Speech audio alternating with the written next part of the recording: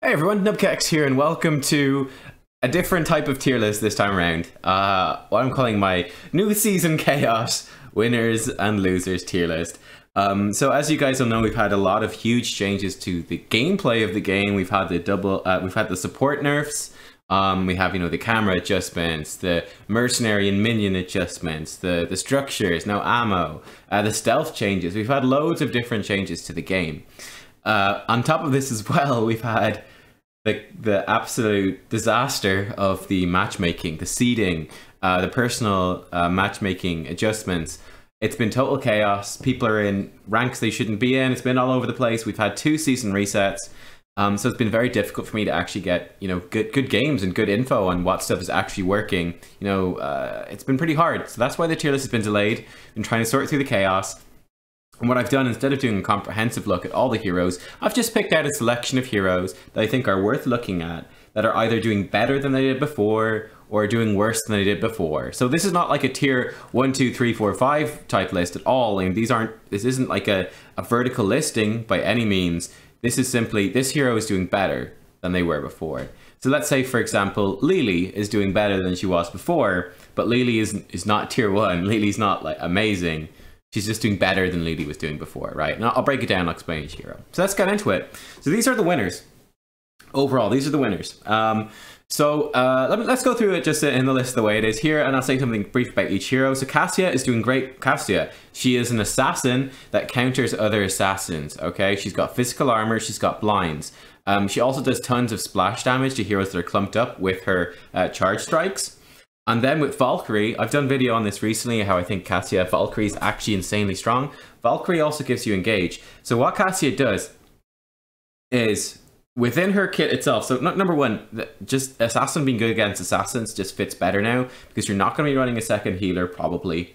There's going to be, which means there's more Assassins on the enemy team, and you can run one extra one yourself. So having that extra Assassin that counteracts a lot of what the enemy team is trying to do is fantastic.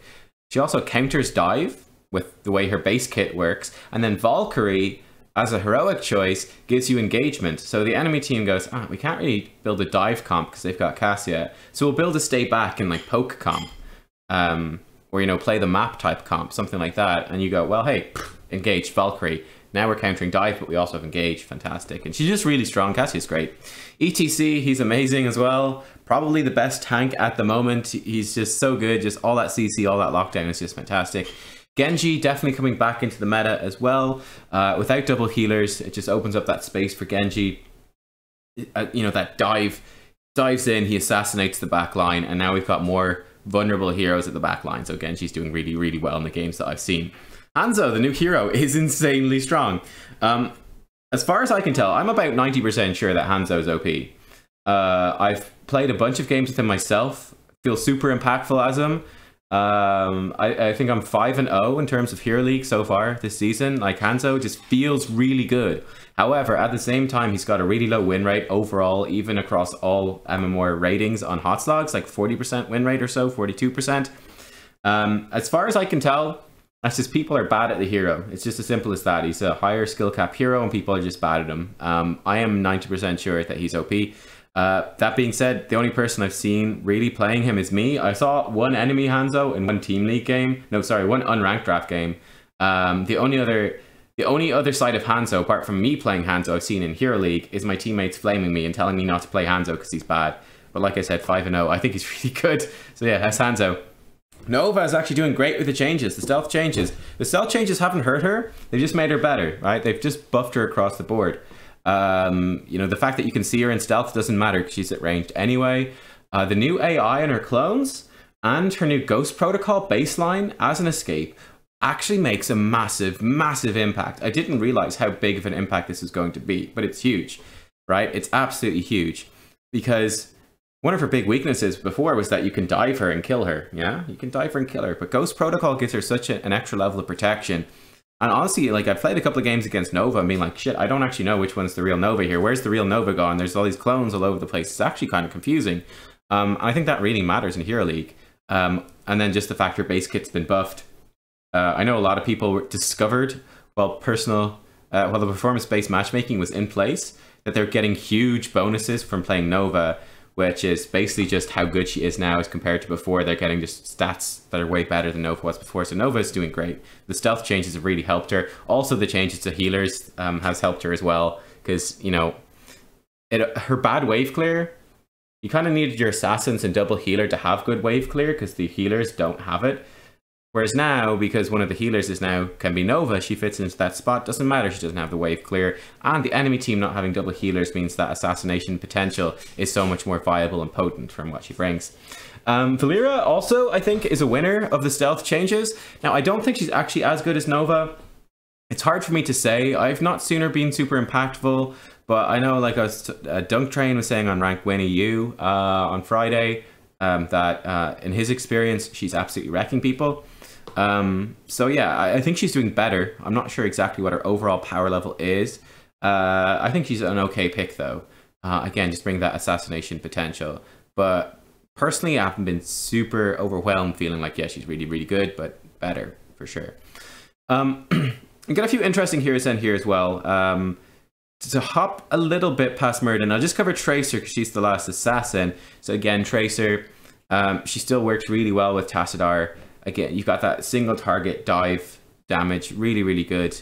And again, she just works really nicely when the enemy team doesn't have double healer either. She's very good against a lot of assassins, juking skill shots, blowing them up. I think Tracer's doing really nice at the moment. Talking about the warriors, so kind of warriors and solo laners, we got Muradin, Sonya, Malthael, Leoric, and Artanis. One thing you'll notice about all of these, many of them are very strong laners, and they're also frontliners who are very self-sustainable. They're very survivable, okay? That's one of the things that I think is really important to highlight. These survivable frontliners that bring extra levels of protection for your team and for themselves, or self-healing, are doing really well right now in this one healer meta. They've really taken a step up. And again, the laning with Sonya and Malthael, even Artanis, that's very important as well, because the laning phase is more significant.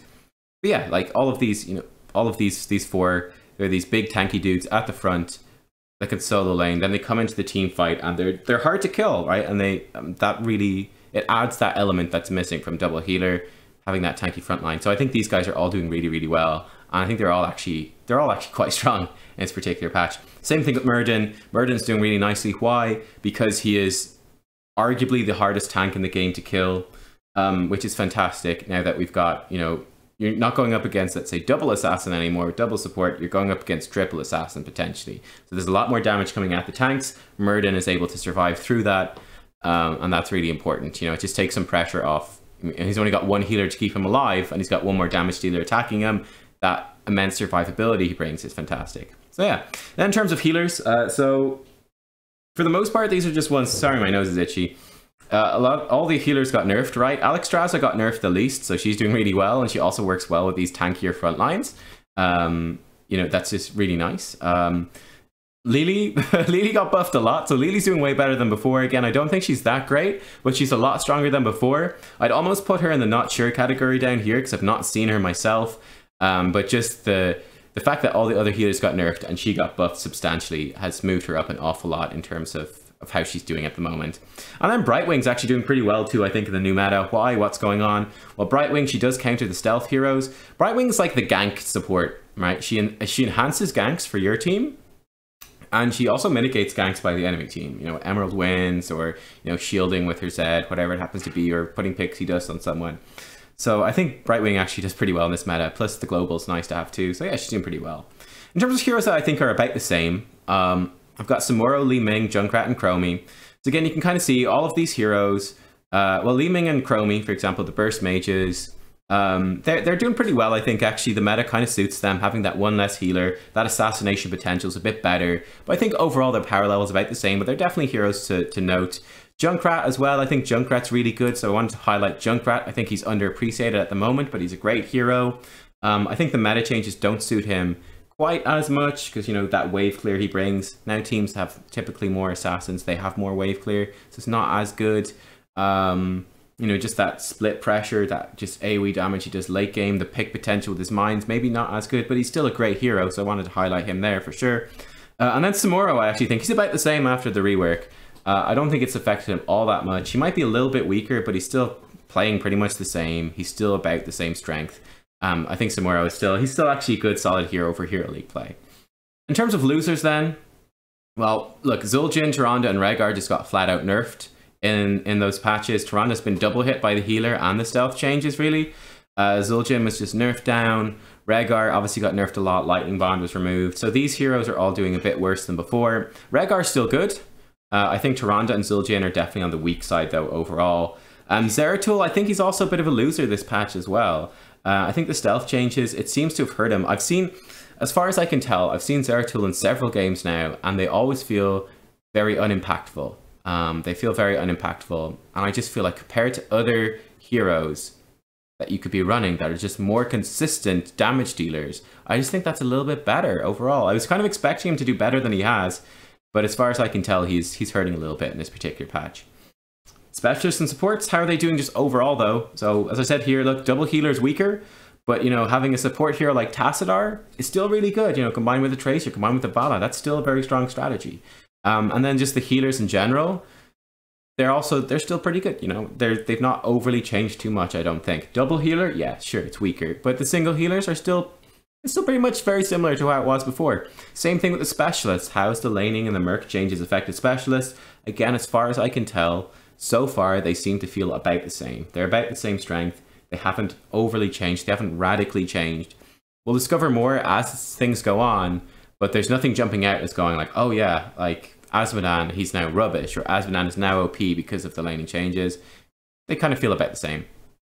And then finally, to end it off, one that I'm really not sure about is Sergeant Hammer. So I haven't, in Hero League, I've not seen her initial rework yet in Hero League, and I've not seen her buffed rework in Hero League either, so I just don't know where Hammer is. I know for a fact that she was absolutely rubbish after her initial rework. She's just received a kind of a bunch of like buffs and tweaks, so I'm not sure where she is. I really don't know what Hammer, I really have no idea how good Hammer is, because I've just not seen anyone playing her. No one wants to play her, man. No one wants to play her.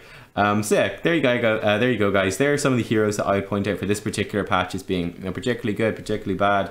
You know, just how they've kind of changed. Let me know what you think about this structure. I thought it was kind of fun and definitely a different look at things. Let me know any heroes that you've seen. Like, how have you found the stealth reworks in your game for the leagues that you're in, and kind of give us info. It'd be great. What do you think of Hanzo? And yeah, I'll see you guys all next time for some more Heroes of Storm. Thanks for watching, everyone. Bye bye.